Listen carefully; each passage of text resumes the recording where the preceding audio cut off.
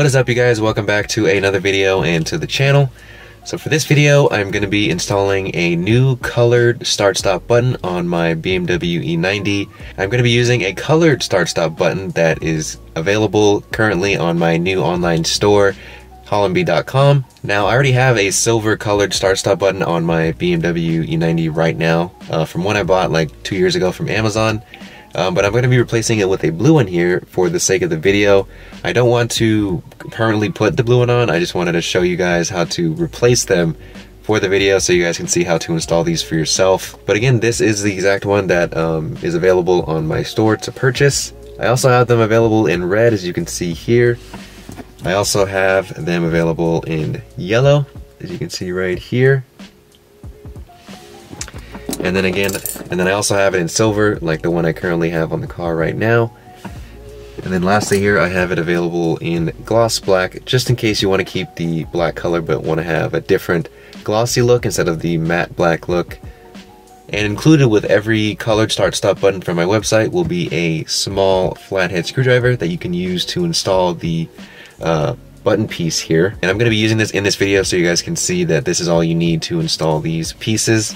So here is my current start-stop button right here. As I mentioned, it is silver. So the first thing I'm going to do here is remove this whole ignition button unit piece. And to do that, we're going to have to pry the trim piece back here. As you can see, mine is already very loose because I've taken this off a bunch of times already from when I wrapped it in this silver carbon fiber here. And I think I lost one of the pieces that secure this part of the trim on, so it's just very loose. But if you've never taken your trim off, it's going to be a lot more secure and hard to pull off. But you can just use a metal pry tool like I have here and just kind of pry it off like this. But like I said, mine is very loose already, so mine's easy to remove. But just let go along the trim piece and eventually it'll pop out. So I can just simply pull it off with my hand here like this. So you want to pull it out until you have enough room to stick your hand behind here, so that you can squeeze the two little clips that are holding this in the trim piece.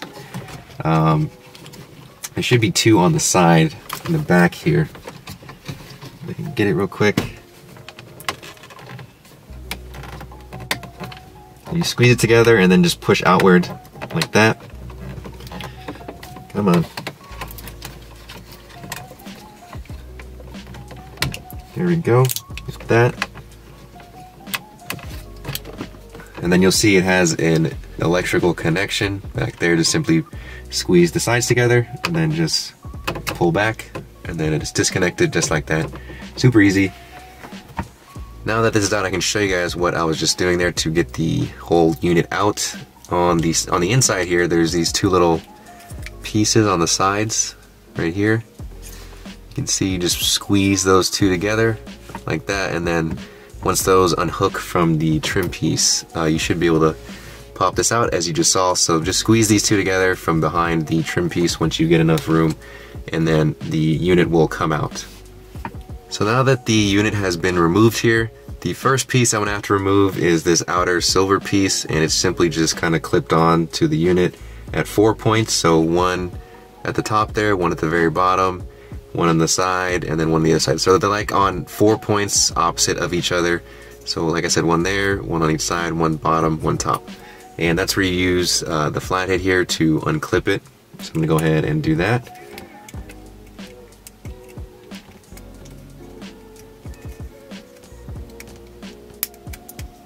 There we go.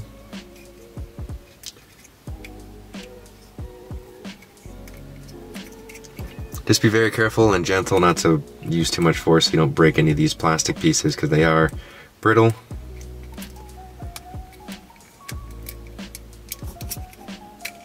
There we go. And it's off, just like that. I'll put that to the side. So now that that piece is off, you can see where this piece is clipped onto. So there's 4 points here where it's clipped on to the rest of the unit. You just take your flathead and just kind of lift up on where it's clipped onto, and then it should just come off.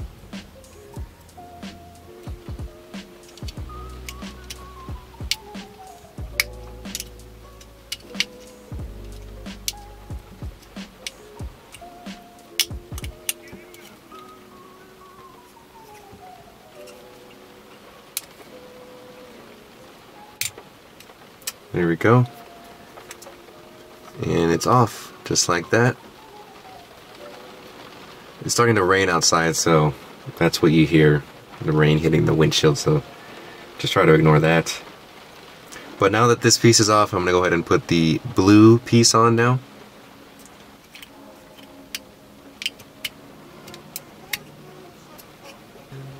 Once you put it in position, you can simply just press on it and it'll clip in place. And then now, we just simply reinstall all of the pieces.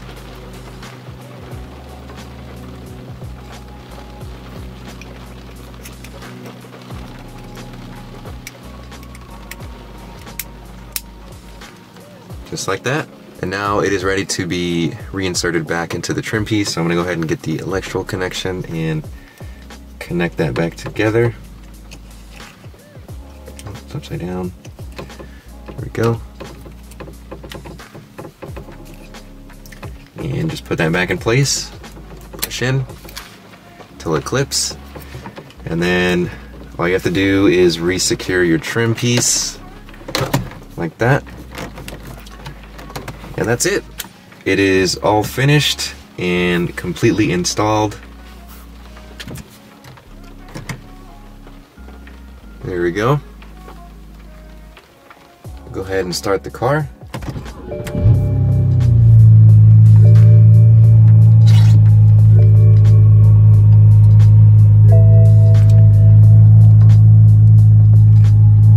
And everything works, so awesome. The installation went perfectly. So at this point the installation is complete, and as you guys saw, not too difficult at all, and the pieces fit just fine. So again, like I said, I'll have these colored ignition start stop buttons available in red right here, and then yellow right here, and then I'll have it available in silver right here. And then lastly, I'll have it available in gloss black, just in case you want to keep the original black color but have a nice glossy look.